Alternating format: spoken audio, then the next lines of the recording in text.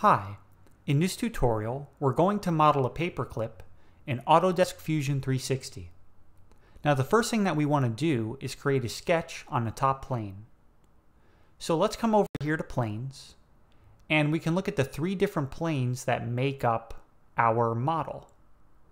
You can see that the XZ plane is the top plane that we want to use because it's on this original face. So if I come over here to the top right and I click on top, you can see that we've now rotated to the top of our part and we're looking normal to this plane, the XZ plane. Now I'm going to come and rotate this with these two arrows, and now we're looking directly at the top. And from here I can start a sketch on this plane by coming up here to where it says create sketch, click on it, and we're now creating a new sketch. So the first thing that we want to do is come over to create. Usually we would come over to either the line, rectangle, circle tool, one of these, but we're going to come down to create, and let's scroll to slot, and under slot come to center point slot. And from here, now that you have the center point slot selected, I want you to click on the origin to place the center of the slot on the origin. And when you drag down, be sure to drag in line with the origin. And we're going to drag this out to about here for now. And once we've created our slot, we can now set a couple dimensions for it. So come up to sketch dimension, click on this line and this line. And let's make this 0.421 inches.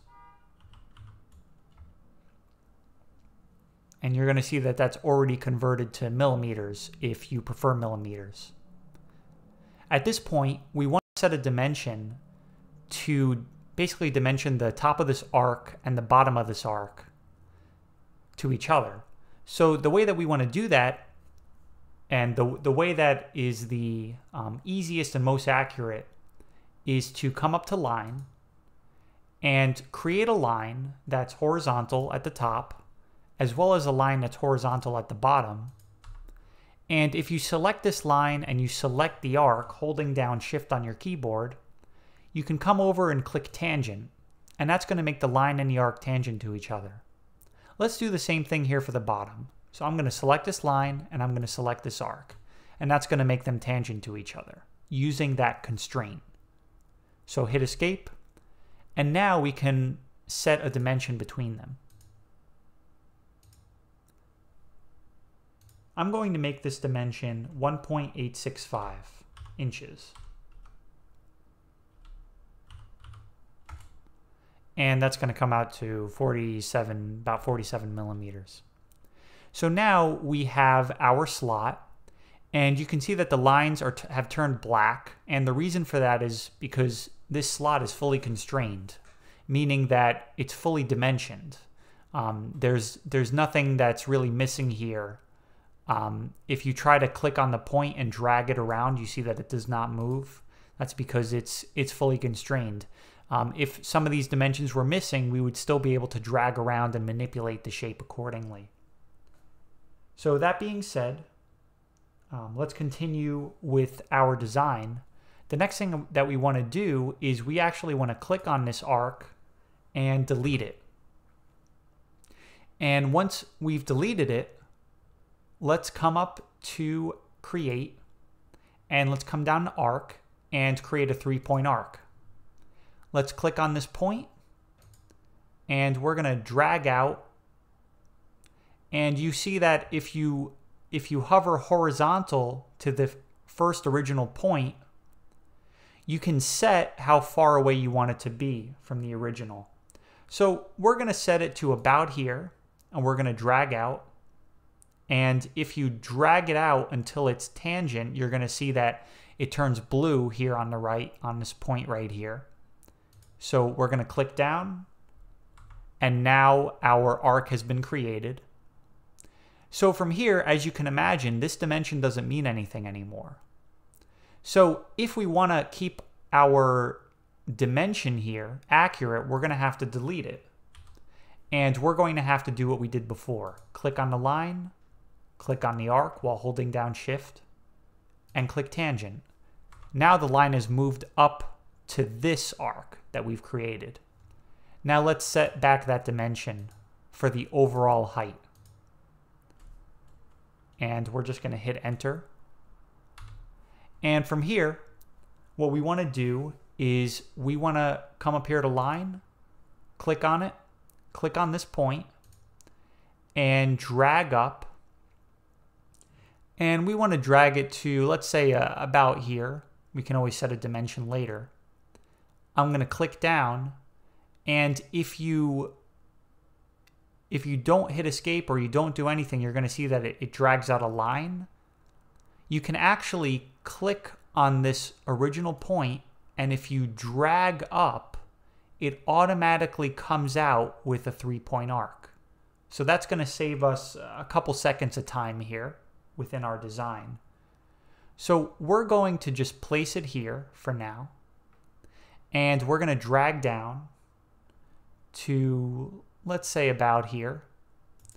And now we can set some more dimensions so that we're accurate. So what we want to do is come over to sketch dimension, and let's set a dimension, let's say, between this line and this line. And I'm going to make this 1 millimeter.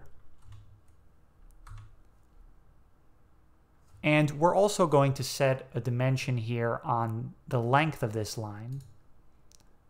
So I'm going to make this 28 millimeters. And from here, there are a couple dimensions that have not been set. And for that reason, I can still manipulate some of the dimensions here. Now that's a little bit of a problem. We don't want that to be the case.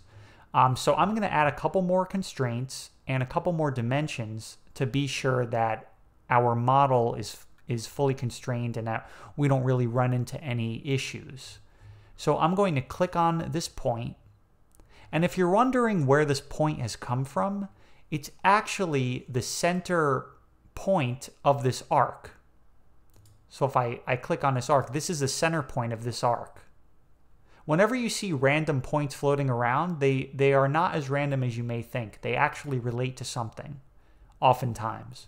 So this center point is a great way to control this arc. Because when I move the center point around, if I dimension it, then this arc has to follow. So I'm going to click on this point, and I'm going to click on this point as well. And if I come up to horizontal/vertical under constraints, I can set these to be horizontal with each other. And as you can see, that's very powerful because all of a sudden, a lot of these lines have turned black. They're now fully constrained. I'm going to set one more dimension here, at least just for now. I'm going to click on this line and this line. I'm going to click down. And with this in blue, ready to be typed in, I'm going to click on this 1 millimeter right here. And that is going to relate these two dimensions. The reason why this says D5 is because this is dimension number 5 of our model. So having clicked on this, that sets it for this dimension. Now when I hit enter, these two dimensions are related. FX means that this dimension is related to another dimension. So we're just about done here. One more thing we want to do is I'm going to click on this center point of this arc, and I'm also going to click on this line, and I'm going to click on coincident, and you're going to see that this has already been set. I'm just making sure of that. We want to be sure that this point falls on this center line. So I'm going to hit Control Z to go back, and it's good to see that that constraint has already been added for us. Now, this can still move up and down, so we want to set a dimension to stop that from happening. We're going to do the same thing we did last time. Come to line, create a line across, click on these two, make them tangent, going a little faster now, and we're going to set a dimension between this line and, let's say, the bottom line. And I'm just going to hit enter. And we're now pretty much about finished with our sweep profile right here. So if I hit finish sketch, we now have our sweep ready to be swept across. But there's one more thing that we need, and it's our actual profile that we're going to use to sweep across. So what we've created here really is the path. This is the path that our sweep is going to follow. And the profile is the shape that follows that sweep. So what we're going to do from here is we're going to have to create a plane, a custom plane. And the way that we're going to do that is we're going to come up to construct, and we're going to click on offset plane. It's the first thing that comes up here under construct. So click on that. And what we want to select is the plane that's in line with this point. So I'm going to show you what that looks like right now. I'm going to click on our view cube to kind of move around our sketch. And if I first select this plane, you're going to see that this plane is in line with this point. It's going, if I select this plane, it's in the correct direction that I want my custom plane to be in. So the same way that you can create a sketch on either a flat face or on a plane, you can create a plane and create a sketch on it. So let's do that. I selected this original origin plane, and now I'm going to select this point. I'm going to have to come down to object, and when I select to object, I can now select this point, and you're going to see that it lights up. And let me orbit this a little bit. You can see that I've offset this this plane with a new one. So that being said, this is what we want. I'm going to hit OK, and this plane has been created. So from here, let's click on the plane, and with it selected in blue, we can come up and hit Create Sketch. And we're now in the sketch. So from here, I can come up to Center Diameter Circle, but before I do that, I want to rotate this a little bit because I want to be sure that I'm starting my sketch right on this point. So let's come up to the diameter circle, and we're going to just create a circle here. I'm going to select the center of this and this point. And the same way that we did before, I can make these coincident. Now what I'm doing here is I'm actually making two different planes coincident to each other. They're at right angles to each other. So if I rotate, you can see that they're actually perfectly 90 degrees from each other. Now we're going to set a dimension for this circle. So I'm going to come over to Sketch Dimension, and I'm going to set a dimension here for 40 thousandths of an inch, or about 1 millimeter if you would rather work in metric. I prefer to work in freedom units. So from here, we can now create our sweep. So I'm going to come up and hit Finish Sketch. And if we come down to Create under Solid, we can come down to our sweep. I'm going to click on Sweep. And as I mentioned before, this circle is going to be our profile. The profile is the shape that follows the path.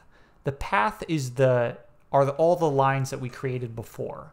So I'm going to click on Profile, and you're going to see that this closed shape comes up in blue. And I'm going to click here to select Path, and I'm going to select this path. And you're going to see that it's going to sweep it along that path. So we're going to hit OK, and that's our paperclip.